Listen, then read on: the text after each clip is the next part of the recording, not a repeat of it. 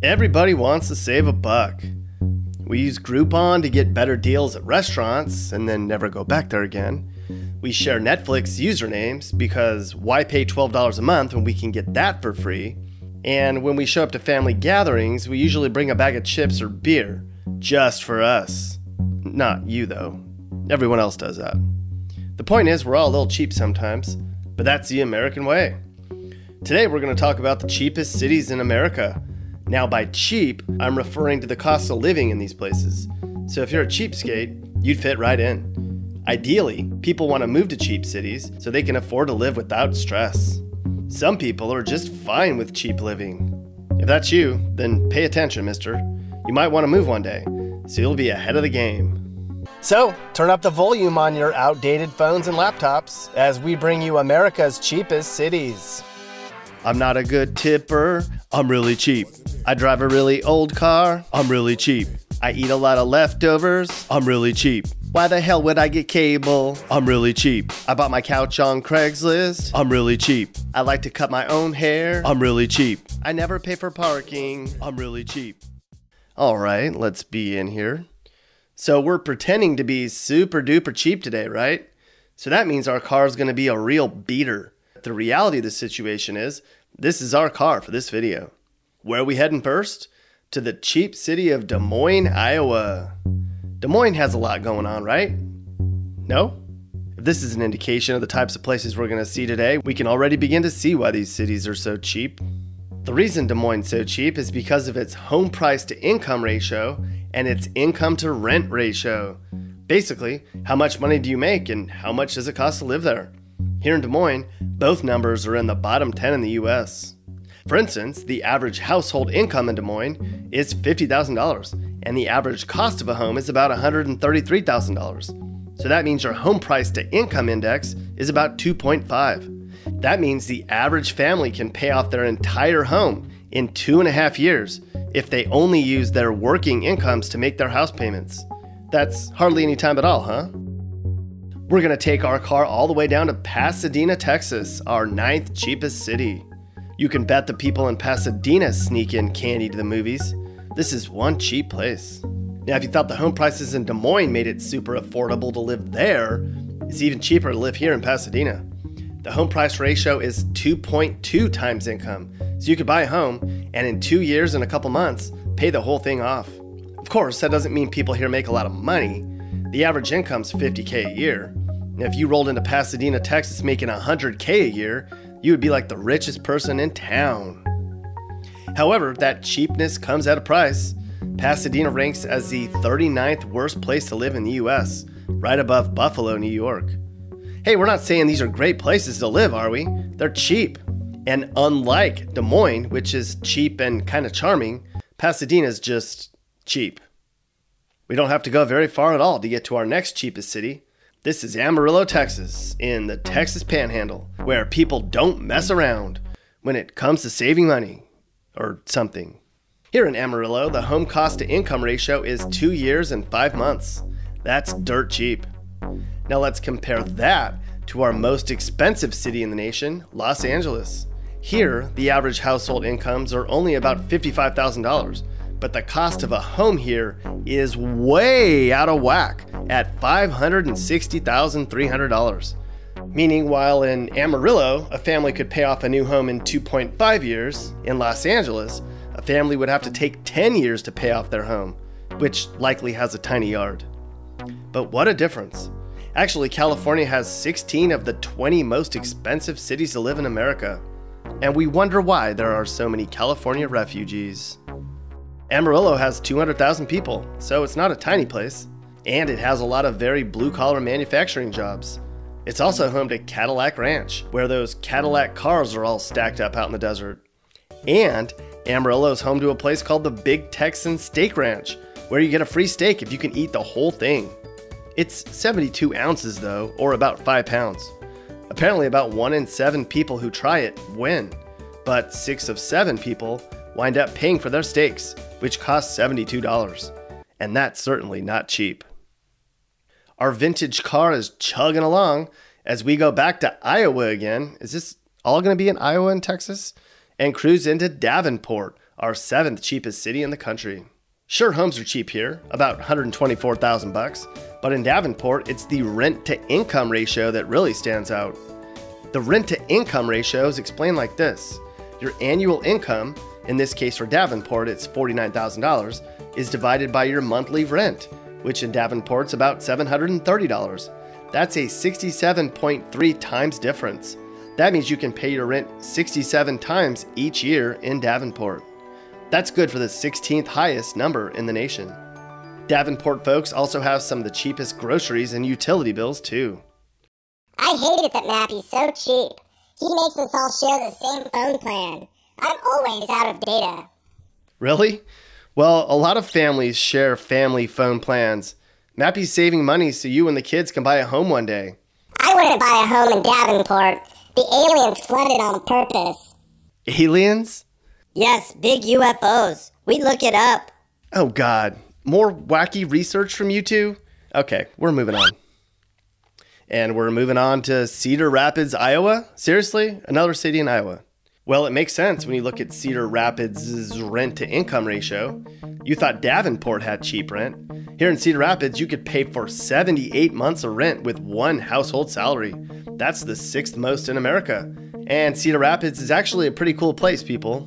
Now let's compare that to the most expensive rent-to-income ratio city in America, Paterson, New Jersey, where your income to rent is 31, which means you could only pay rent 31 times in 1 year. That means it's more than twice as expensive as Cedar Rapids. New York City is actually far less expensive than Paterson.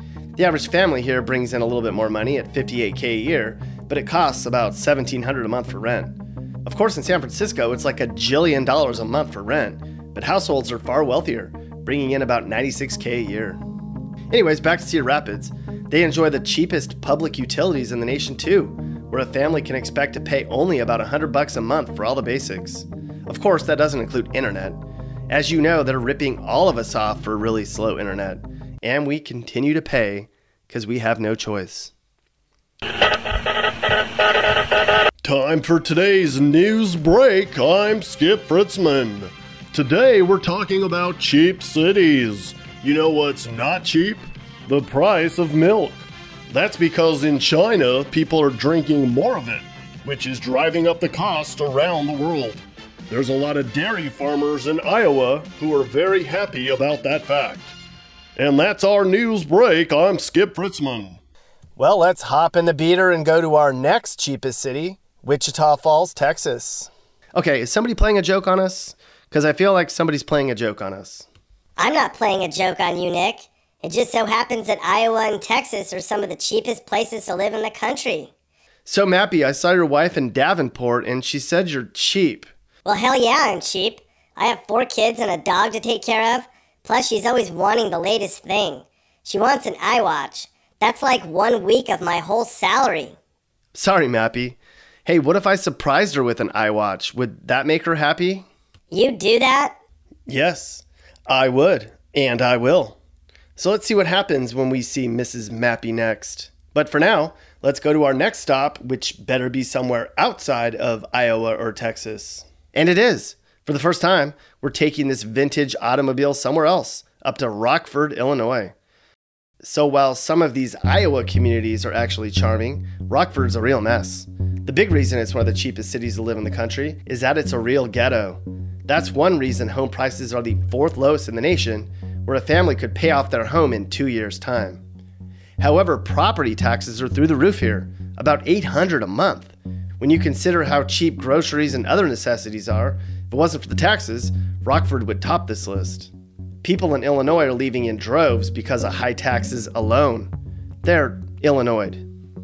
Right down the road from Rockford is an even cheaper place to live, Springfield, the capital of Illinois. While housing costs are a little bit more here, the average family brings in about $52K a year in Springfield, which goes a long way when your rent's only about $700. In actuality, it makes far more sense to rent a home in Springfield or in Illinois and save on property taxes. In fact, you're almost incentivized to do so. You would basically get a $10,000 a year raise if you sold your home and rented in this state. Blame Chicago, Illinois. Okay, so we're almost done with our cheap tour of America. Our second to last stop brings us to Topeka, Kansas. There isn't a city in America where it's cheaper to get groceries. Topeka's rent is far below average. You could pay rent about 61 times with your salary. And the housing costs are really down there too, where the average family could pay off their homes in about 2 years and 2 months. For a state capital, living here is a real steal. Did you know Topeka changed its name to Google once? What? Is that really true, or are you guys messing with me again? Oh, I guess it is true. That's interesting. Hey, so I'm glad I saw you again. You said Mappy's cheap, but he told me you wanted an iWatch, so we got one for you. Here it is. That's not an iWatch. It isn't? It's fake. Oh, are you sure? Because the guy said it was real. Oh, sorry about that. That was a good one, but she's gonna let me hear about that later. Good, Mappy. We're on the same side. Best buds. Okay, so we're just about done. Where's our cheapest city to live in the USA? It's probably going to be a bit of a surprise, or maybe not. It's Fort Wayne, Indiana. This little jewel up in the northern corner of the state can't brag about a lot, but it can hang its hat on being the most affordable place to live in the country for all cities with more than 100,000 people. In Fort Wayne, you can pay off your home in 2 years and 4 months, or pay rent 67 times a year. Plus, as you might presume, since this is Indiana and all, taxes are relatively low, as are standard living expenses. The smartest thing to do would be to work from home, earning a high salary, and just renting here. You could save a lot of money in very little time doing that in Fort Wayne, Indiana. Of course, it's Fort Wayne, but the economy's not doing too badly here.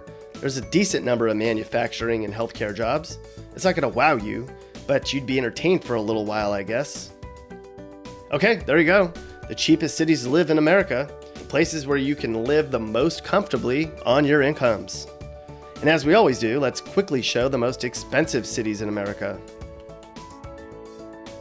So I hope you learned something. We did. The next time you're in over your head with bills, wondering why you paid all that money for a worthless college degree, and lamenting that new car purchase you just made, remember this. You could always move somewhere in the Midwest. No? Okay then. The end. You take your family out to eat, you go to Denny's. When you get the bill, you always try to count your pennies. All the brands that you're buying are generic. Your jacket's full of holes and it's so old, but you still wear it. I'm not a good tipper. I'm really cheap. I drive a really old car. I'm really cheap. I eat a lot of leftovers. I'm really cheap. Why the hell would I get cable? I'm really cheap.